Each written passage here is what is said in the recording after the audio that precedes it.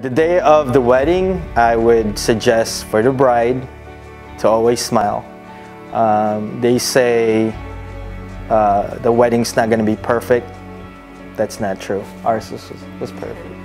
I think if you don't set too high of expectations, like the most important thing is that you guys are going to get married. If something goes wrong, don't sweat about it, don't worry about it. Actually, my bouquet was late, and that kind of made everything else late, but I didn't worry about it. Everyone around you will try to help you out and help you have a perfect wedding.